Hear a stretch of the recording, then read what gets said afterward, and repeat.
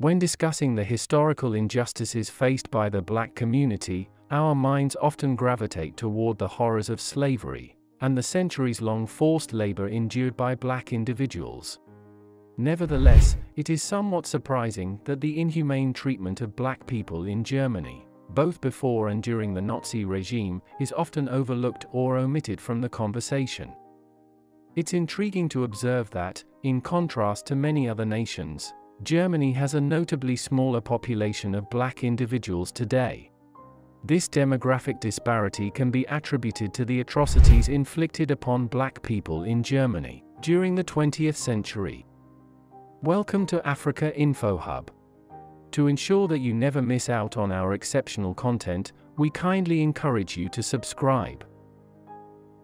Presently, Germany is home to nearly 1 million black individuals.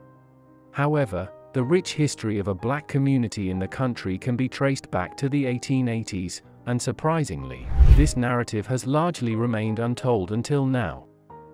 In 1933, when Adolf Hitler and the Nazi Party assumed control of Germany, the country was home to a population of several thousand black individuals. The Nazi government subjected black people to discrimination based on their racial beliefs, considering them racially inferior. Over the course of the Nazi regime from 1933 to 1945, a series of racial laws and policies were employed to curtail the economic and social prospects of black residents in Germany. This period also saw the systematic mistreatment of black individuals, including harassment, incarceration, sterilization, and the tragic loss of life, with the exact number of victims remaining unknown. The emergence of the black community in Germany was an unexpected outcome of Germany's colonial and maritime expansion in the late 19th century. Thousands of individuals of African heritage from various regions, including Africa, the Caribbean, South America, and the United States, established themselves in Germany, primarily driven by the establishment of the German Empire in Africa in 1884 and subsequent shipping connections. Migration sources included Cameroon, Togo, German East Africa, and German Southwest Africa. Before World War I, the black community in Imperial Germany exhibited three distinct features: dispersion across the country, a predominantly male population, and a transient nature. Affluent leaders from African coastal regions sent their offspring to Germany for education and apprenticeships, aiming to enhance their political and social influence. Despite strict migration limitations imposed by the German administration, black men from the colonies and other regions frequently journeyed to Germany for skills, education, employment, or participation in exploitative public displays known as human zoos. Most did not intend to stay long-term, but World War I disrupted international travel, trapping some in Germany. Even after the war, they faced challenges returning home or relocating due to Germany losing its colonies and the lack of German citizenship and travel documents for former colonial subjects. During the Weimar Republic era in Germany, a modest black community, mainly composed of men who had arrived before World War I, existed. In the early 1920s, some of these men formed families with local German women. However, racism was deeply ingrained in Weimar Germany, making it difficult for black individuals to find employment, exacerbated by the Great Depression. White German women who married black men faced social ostracism, affecting their job prospects. Within their extended families, black individuals also experienced marginalization. A significant challenge for black German families was their lack of citizenship.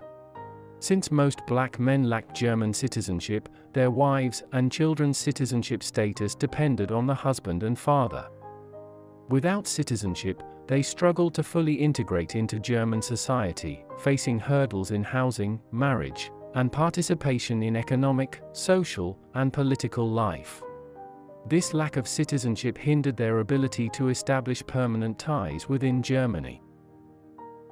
During the Weimar era, there existed a population of approximately 600 to 800 mixed-race children born in the Rhineland, a western region of Germany. These children were frequently referred to in a derogatory manner as Rhineland bastards, or Rhinelandbastard, by the German media. They were born to white German mothers and mostly to French colonial soldiers, who had been part of the significant Allied military occupation of the Rhineland from 1918 to 1930. Although many of these soldiers were of North African or Asian descent, they were collectively racialized as black in public discourse. These children occupied a complex position within Weimar German society due to their mixed-race parentage. They faced discrimination based on their fathers and their physical appearances. However, they were not entirely isolated, as most possessed German citizenship through their unmarried mothers. Socially, these children often experienced ostracism and encountered racism from their neighbors, classmates, and even within their own families. Some remained with their birth mothers or their extended families, while others were placed in children's homes or adopted. In the 1920s, the black community in Germany, though small and marginalized, gained recognition amidst the vibrant Weimar cultural scene. Germans' growing interest in African American music and performances provided opportunities for black individuals, whether of African American origin or not. They showcased their talents in theaters, circuses, films, nightclubs, and cabarets.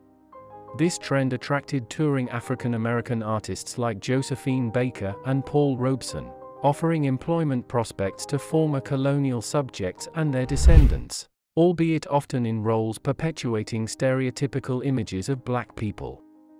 Although this line of work was often seasonal and unstable, it had the potential for significant financial rewards. Furthermore, film sets, theaters, and circuses served as spaces for black individuals to connect and foster a sense of community. Oral accounts suggest that touring black performers frequently established connections with resident black Germans in the cities they visited, or who were part of the touring circuit. Under the Nazi regime, the situation for Africans in Germany deteriorated significantly. While initially, the Nazis primarily targeted Jews with their racial policies, their focus broadened over time to include individuals of African descent. After Adolf Hitler and the Nazi Party came to power in 1933, they enacted discriminatory racial theories into law to create a racially homogeneous Germany, with Germans belonging to the supposedly superior Aryan race. Jews, Romani, and black people were deemed non-Aryans from supposedly inferior races, leading to restrictive laws affecting these communities. For black Germans, this era marked escalating persecution, marginalization, and isolation. Institutionalized racism infiltrated every aspect of German society, making it increasingly difficult for black individuals to find and keep employment due to racial discrimination. Job loss, evictions, and economic hardship became common, with strangers openly subjecting them to derogatory slurs and even physical abuse.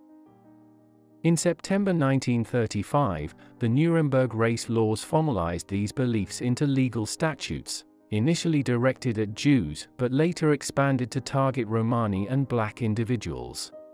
These laws restricted citizenship based on German or related blood and prohibited interracial marriages and relationships, particularly affecting black Germans.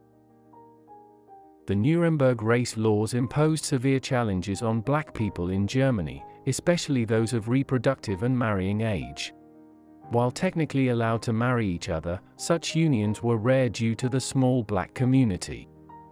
Even when some black individuals and German Aryans engaged in romantic relationships, marrying posed risks, as everyone had to seek permission to marry, and interracial couples consistently faced denials on racial grounds, leading to government scrutiny, harassment, sterilization, and relationship breakups. Even pre-existing marriages faced Nazi pressure, with white German women married to black men, pressured to divorce.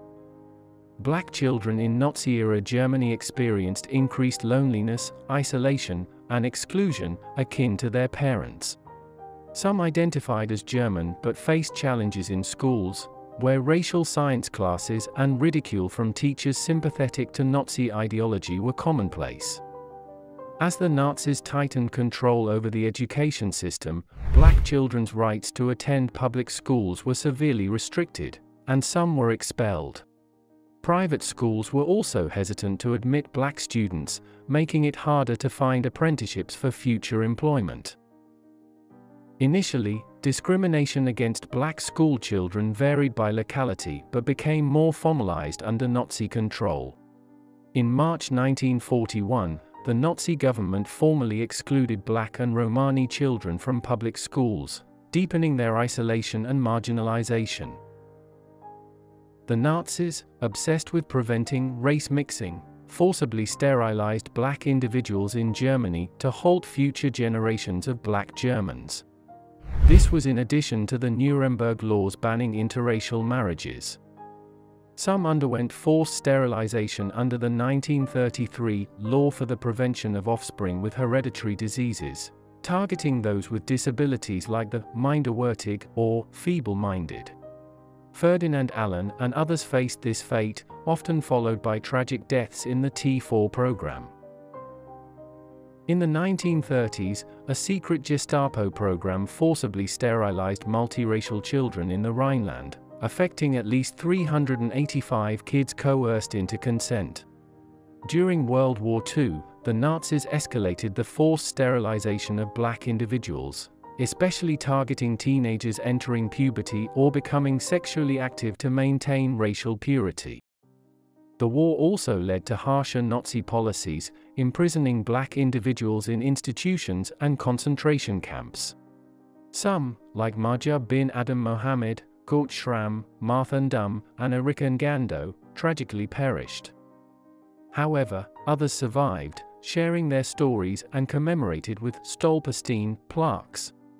Germany has made efforts to confront its history of racism, but still grapples with ongoing marginalization of black Germans due to flawed policies and the absence of Afro-German representation, perpetuating stereotypes and hate crimes against them. What did you think of our video? Please share your thoughts on our video in the comment section below.